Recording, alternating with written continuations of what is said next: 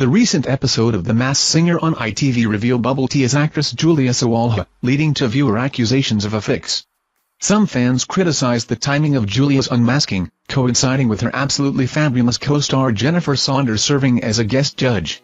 The controversy sparked discussions on social media, with viewers questioning the show's integrity. Despite the criticism, some fans enjoyed the reunion between Jennifer and Julia on screen.